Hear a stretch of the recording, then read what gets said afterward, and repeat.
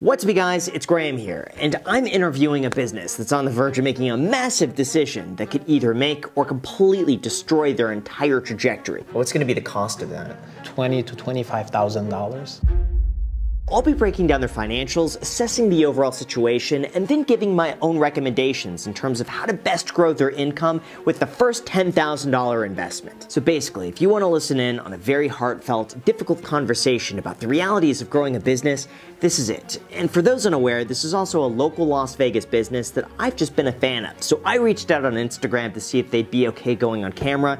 They said yes, and this is that video. Enjoy. Hi, my name is Kamal, and I am the founder of Coco Cookies. How did you get started making cookies? About 27 years ago, when we came to the States, we've been told, baking and cooking in America is no good. But I got pleasantly surprised when I tried the American cookie for the first time, It was amazing. And how did you begin selling them? Like, why turn that into a business? It begins with my wife, taking them to work.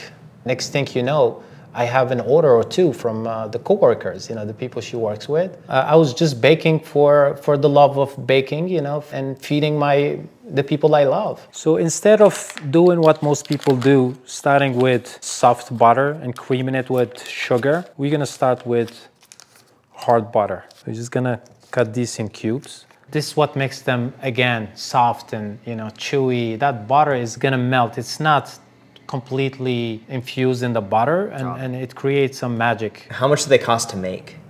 So in average, I would say about 60 to 70 cents a cookie. And that cost is just the ingredients. You have to add to that the shipping and the packaging. And that would bring it up to maybe $1.50. And how much do you sell them for? I do sell them for about $3. Why are your cookies so expensive? I only use the best. Grass-fed, organic eggs, butter from Europe, and Belgium chocolate. I like to put the best in my cookie, and I believe that's one component that makes my cookies a little bit better than most. How much are you making every month right now for the cookies?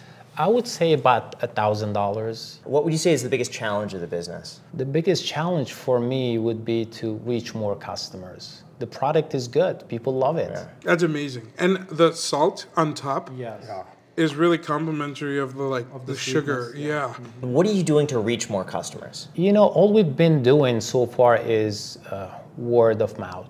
Do you think you need to do more than word of mouth if you want to make more money? If I want to scale up, absolutely, we need to maybe do some social media, which I'm really bad at. Whatever I do, it's all me. I try to do everything. And I believe in doing that, I end up doing nothing. I think your strength is definitely making the cookies and being the passion behind it. Exactly. And that's what I want to be. That's the passion. Yeah. Your wife is really good at speaking with people. She could sell anybody anything. If she talks to you about the cookies, she'll sell the cookies. She does. Now, she was telling me, she mentioned that you're thinking about opening up a storefront. Yes. We are in the process, actually, to opening one. What's going to be the cost of that? About $20,000 to $25,000. Yeah. And then how much every month to keep that running? I would say between utility and rent, the store is about $5,000. Why a storefront? Why not go heavier now on marketing and see if you could make $5,000 a month online, gain some momentum, and then do the storefront? Because it seems like 25 grand upfront expense is high. It is, yeah. Locking yourself into $5,000 a month payments is high. You'll probably be able to make easy $1,000 to $2,000 a month. So that leaves you with a deficit of probably 3 grand a month, 2 grand a month, assuming nothing really changes. It just, I was never a marketing guy, like I said earlier. I'm not into social media or anything like that. So I'm a person who like people contact. I like to see people, offer them a cookie, make a friend, and go from there usually, So instead of using a scoop to make them look, very commercial, we're gonna use our hands and make them look chunky. And the reason actually they are looking so dry and crumbly is what gives them that long-lasting chewiness in the inside. So that's one of the secrets. So when people are making cookies, what's the biggest mistake that you see them make? Probably the ingredients they use. Right. I always say when the ingredients are bad, your cookie will be bad. And the way you make them, you gotta make them with love. Just from what I see, it makes sense that if it's marketing that's holding back some of the sales, That's true, yeah. A storefront would be good for people to see visually, and you could say you could come by the store. Yeah, you can't yeah, quite yeah. say, I hey, agree come by with the you. house. So the store will help. Yeah. But like marketing is something you could be doing now, Yeah. and you could have been doing a year ago. Yeah, yeah, yeah. I would love to do that. Yeah. So I'll tell you, I did a lot of research on cocoa cookies, and I had a few critiques here. Yes. I've noticed throughout social media, sometimes you spell cookies Yeah. with an S and sometimes with a Z. Yeah. And it's very confusing. Because that was the one thing I noticed you're missing, I think, on, it was Etsy, is that I think there's only one review on there. The name on Etsy is totally different. It's actually Chanel's Cocoa Box. My other complaint is that you haven't posted on Instagram since September of 2023. Yeah. And your posts were really good. Like the pictures were fantastic. Really? Okay. I think the one thing you're missing is that it's way too corporate. When I look at your Instagram page, the pictures are fantastic. Really? Okay. The cookies look really good, but there's no soul behind it. It's just like, here's the cookie. Look at how amazing this is. Here's a deal, and they're getting 13 likes. There's no personality behind that. You don't get the story behind why you started this. Like I'm seeing a lot of places on TikTok that will show the behind the scenes of how they make things and will talk about their experiences baking or making candies. And you get to see the process from start to finish. Yeah. And you have the ability to make it look really viral looking. Like you like kneading the dough and you mixing it all in and seeing it from start to finish and talking about something along the way. Yeah. And that way, it's not just about the cookie, but it's about the message that you have, the passion behind the cookie. And I think people will just want to experience that because they want to be a part of it. I don't think they necessarily just want, here's a really delicious cookie. I agree. They want a story behind it. It's one of the best ways to grow online. It's just a whole bunch of practice and not stopping. I'm also curious in terms of the business itself. Do you think you have too many choices of cookie? Yeah. Because I saw about 15, 20 different types. Yeah. Do you think that slows you down not to narrow it to maybe the top 10 most popular? You're probably right, I just wanted to offer different type of cookies to people versus what they found every day on Etsy and shops. What would you say the most important thing to do before you open that shop? Marketing. I've always been the type where it's like I would only upgrade if the income generated sustains that already. Okay. And so I worry about like having a big payment if you're not already making that from the cookie. So like what I would have done is you're at $1,000 a month in sales. Bring that to $5,000 a month through marketing, through social media, build up more of a momentum.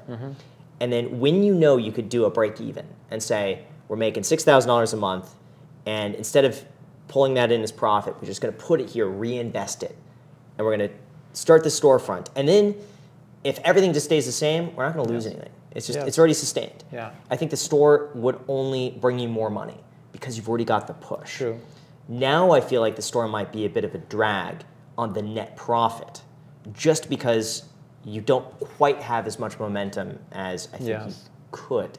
It's just a lot of money to invest. So when I think of investing 25 grand or 5 grand a month, I think for $2 grand a month. You could invest that in marketing. What would you do in my place, since we are already, in talk with the broker and everything? Would you postpone it? Honestly, I probably would. Really? I just think a storefront, it's good to have a storefront. Yes. But man, I think you could crush it online. Just to be able to get your sales enough to show a proof of concept that you could be making $8,000 a month. Because in my mind, if the store is going to be, let's say, $5,000 a month overhead, you would need to be making at least $7,000 to $8,000 a month to make that worth it. Because you have to think the risk associated with that, the time, all the headaches that come up, employees, absolutely.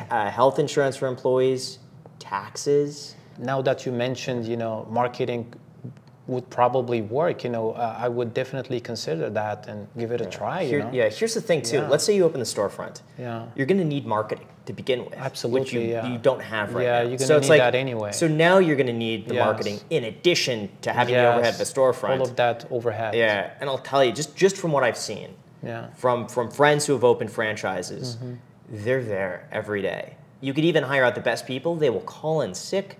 They will say, I had an emergency come up, my car broke down, my kid is sick, I can't close, I have a doctor's appointment. And no matter what it is, you have to drop everything to do it. Yes. And you need marketing on top of that. Yeah, So I'm thinking, man, if you get the marketing down, you're going to have to do it anyway. But have it your goal to say by the end of this year, we want to be making consistently $7,000 a month. And if we do $7,000 a month and our profit is $5,000 consistently, we're going to take that $5,000 and get the storefront, and we're going to reinvest it. And then that way, you already have the momentum going into it. I mean, that's my biggest concern. Yeah, you know, putting it this way, it's kind of scary. We definitely need to think that through, you know, before we go full on with the store. Another thing that you could do is there's a lot of food reviewers on TikTok and on Instagram where they just go to random businesses, they try them out, and they give an honest review. Yes. It's very simple to reach out to all these people and just say, hey, I have a business. I'm not expecting anything in return, but I just want to send you some cookies. I enjoy your content, and I hope you like them. Yeah. And there's no expectation that they're going to post anything. Okay. If they do, it's a bonus. Wow. But I've had a lot of brands, just in general that I've seen, that send out tons of product. And they just know, you know, hey, 1 out of every 5 that they send, maybe they tag them on Instagram and say thank you. Yeah, that's if you like it, great. If not, that's okay too. Let us know how we can make it better. Yeah, I've seen those reviews, you know, those review videos on YouTube. You know, they're, And the other thing you could do, this is what I think would be fantastic, is go to any sort of wedding supply shop and just bring in cookies for free. Amazing. And just say, hey, I want to be able to supply cookies for you, totally free of charge, because the cost for you is going to be 60 cents a cookie. Let's just say that's $100 out of pocket from you. Okay. But that's your marketing. Yes. You're going to give them free cookies. How many wedding boutiques are out here in Las Vegas? Yes, yes. It's so easy. Instead of a cake or little desserts, have cookies. Yes. And it's also very easy when they're in there doing their wedding fittings, they have their family. And if they have the cookies, they like the cookies. Yes, Just say we offer cookies for weddings. We could nice. bake them the day of, you know, the night before, and bring them to you. It's just getting word of mouth. And think of different areas that you could put your cookies where it just seems natural. Amazing ideas. Yeah. The other thing that I would do, if you're not doing it already, is creating an email list of your customers. Do you have one? We don't. Oh, big mistake. Yeah, I know. Anytime someone places an order, you save their email. Yes. And every now and then, you're going to send them an email saying, hey, we'd like to give you 15% off your order in the next 24 hours as a thank you. I should reach out more. Versus the customer reaching out to me, which they do actually, you know, asking for more cookies. But I should be the one reaching out. You're right. You need to. Yeah. Also, what I would do is spend an hour a day going on TikTok, typing in baking cookies. Just search for that. And just watch an hour of videos a day of what does well on TikTok. Yeah, learn from that. Yeah, and you'll be able to see what everyone's doing, and you'll be able to see the shots they're getting. I mean, you have the equipment. You can do it. I've seen you do it in the past, so you can do it again. Yeah. And then share the story behind it. I agree with you.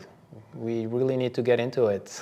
So I would rather see the $5,000 a month go into marketing and word of mouth and just grassroots getting this to $5,000 to $6,000 a month in revenue. That's what I would love to see, because you're going to make the investment anyway. You are changing my mind. I might just go for it. Let go the store and start advertising heavily.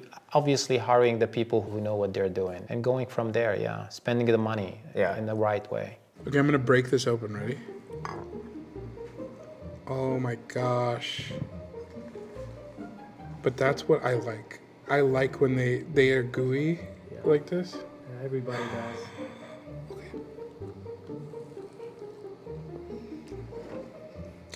That's an amazing cookie. I would pay I'll give you $3 right now. Graham doesn't need, I'll give you $3 for Graham's cookie too.